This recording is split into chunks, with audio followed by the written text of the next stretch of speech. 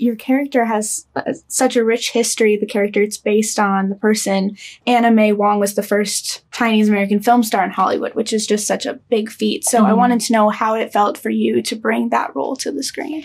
Well, initially it was presented to me as Anna May Wong. And of course, when it said Anna May Wong and Damien Chazelle in one email, I just kind of blacked out for a second. And then I came to and I said, I have to have this.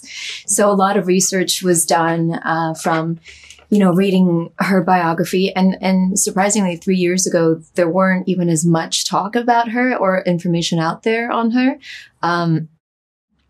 And I, watched a lot of her films to just get to know her a little bit better. And then after I was cast, Damien rang and said that it is a fictional character loosely based on her. So in a sense, I was a little bit relieved that there wasn't that pressure to get it accurate. And it was exciting to have, I guess, a little bit of creative freedom. Because as you know from the film, that she is also a title card writer, a title card writer, as well as, a performer, which Anna May Wong was, but in different ways. Absolutely. And I mean, she is such a powerhouse, both Anna May Wong and your character that you bring to life. I mean, I love the rattlesnake scene. She is my icon for sure.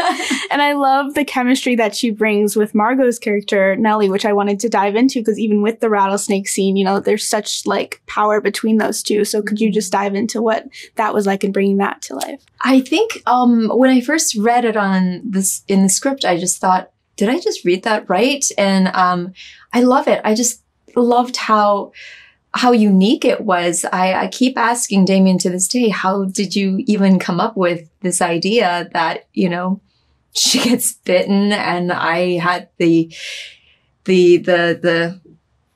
balls to go up there and rip that snake up. So, it was just a really, wild experience. I don't think I'll ever be able to experience again.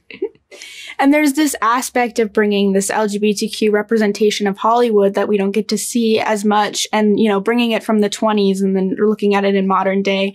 I mean, how was it exploring that with this character? And do you have any parallels that you see between the then and the now?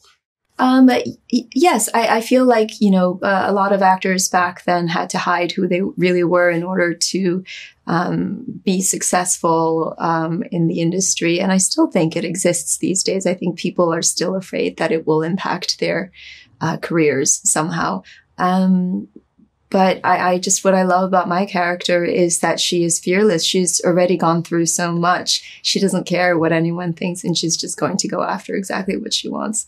Absolutely. And just real quick at the end, I mean, there's so much chaos, there's so much that goes on, but do you have a takeaway that you hope audiences really see from seeing this? I've been saying this. I really hope that this film inspires people to go to a movie theater and watch a film and appreciate filmmaking for what it really is. I mean, we have the convenience of streaming and we have obviously from the pandemic, but now that we are recovering slowly, I hope that it opens up motivation for us to get up and go out there and see it in the theaters. And I was even saying when I spoke with Margot, I feel like there's just this want to stay in your seat after the film. You don't want to leave the experience, even though you've gone through so many emotions. I mean, you just want to stay because you're I don't want to leave the world of it, but it still exists, today. So it's amazing. Congratulations. Thank you so much. And thank you for chatting with me. Thank you.